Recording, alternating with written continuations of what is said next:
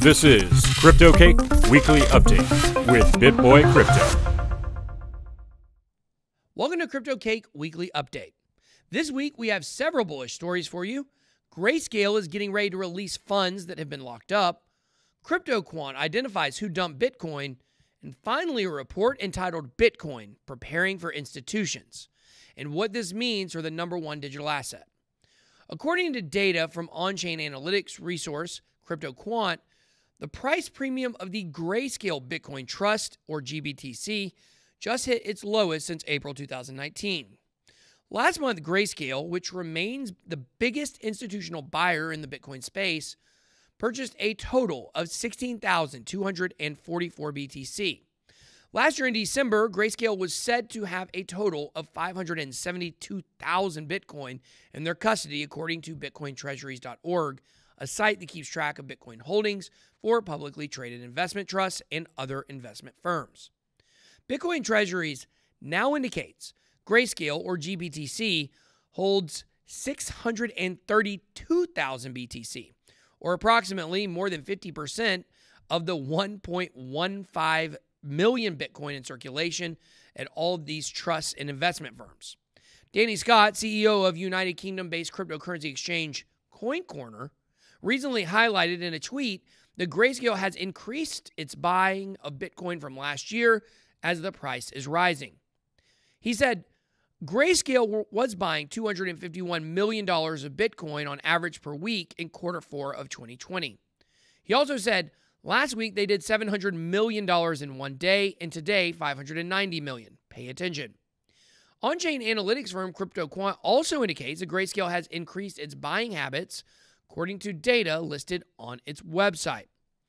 JP Morgan strategists have previously said that investment inflows into the GBTC Trust are pivotal for the price of Bitcoin, expressing that the inflows into GBTC are too big to allow any position unwinding by momentum traders to create sustained negative price dynamics.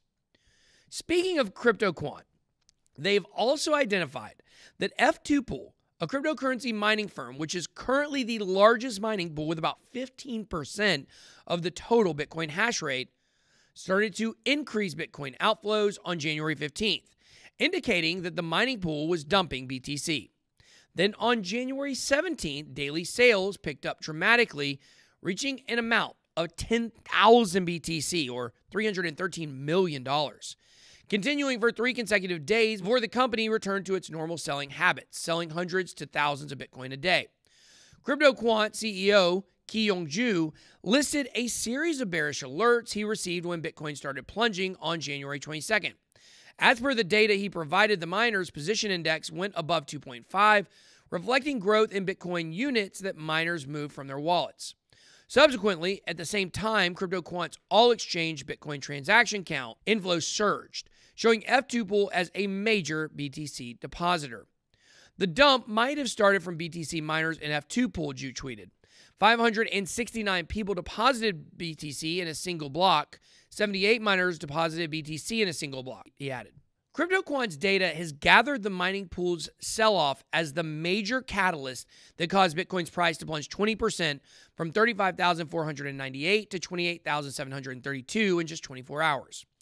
This means that F2 Pool is essentially suppressing Bitcoin's market price. So how can this be bullish? Well, because it just shows how one entity is manipulating Bitcoin while everyone else, including institutional investors, are buying. In case you don't follow me on my own channel, BitBoy Crypto, we called out F2 Pool, and their selling has seemed to slow down by putting a spotlight on them. So shout out to the Bit Squad.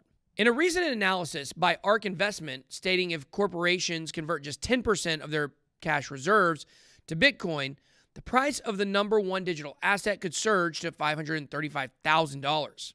ARK Invest stated that even a tiny 1% allocation from S&P 500 companies would increase BTC and USD spot prices by $40K.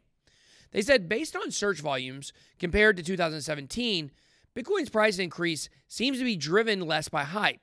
With Bitcoin appearing to gain more trust, some companies are considering it as cash on their balance sheets. The firm further expands on the longer-term impact that corporations could have on Bitcoin scarcity. ARK predicted that their profitable allocations into their cryptocurrency would far surpass just 1%.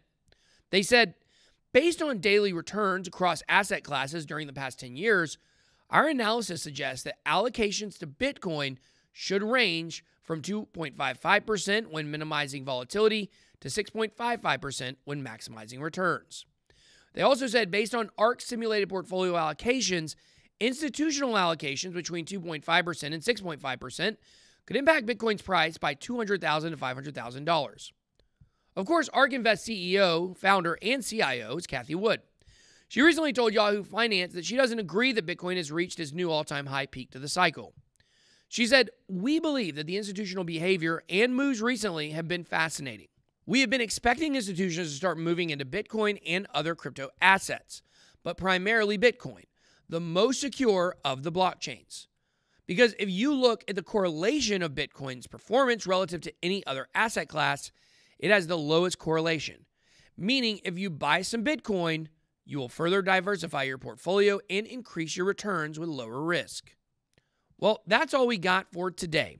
Thank you for watching CryptoCake Weekly Update. Please hit the subscribe button and tap the bell for notifications so you never miss the week's vital crypto news. I'm BitBoy Crypto signing off. See you next week.